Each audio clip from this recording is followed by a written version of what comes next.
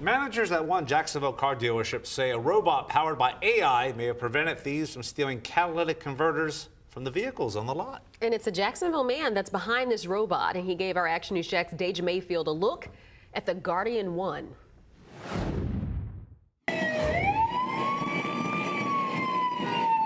If it sees human past certain hours in a certain zone, it would automatically alert and send the pictures and video to authorities. This is Guardian 1. The creator calls it ChatGPT on wheels. It's using AI to keep this lot safe, has a camera the operator can tap into at any time, and Guardian 1 can talk too. Please be advised you are in an unauthorized zone. Jacksonville engineer Paesol Veerakitti is behind the creation, designing the robot after catalytic converter thefts at Nimnicht Chevrolet last year. Basically, ChatGPT on wheels, in particularly solving the issue of parking lot security.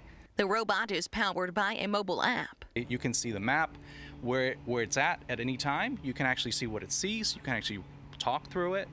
And you can turn on the lights, turn on sirens. It's basically what a police officer or a security guard would do. And the dealership quickly took on the concept after thefts last year. They cut the fence, came through and stole probably 30 catalytic converters, which amount to a lot of money. State Farm spokesman Rozelle Gadsden says the parts are valuable. Bad actors have typically targeted catalytic converters because they have precious metals in them, and what they do is they want to sell them and make money off of them. Earlier this year, Nimnicht says a neighboring car lot was targeted and hit, but they believe Guardian 1 kept their inventory safe. Since then, the dealership has ordered 6 more. We're aiming something that's not far off from a golf cart, maybe $14,000.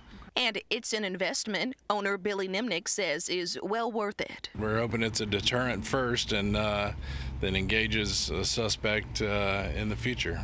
Fabulous. If it ever happens. For local coverage you can count on, Deja Mayfield, Action News Jax.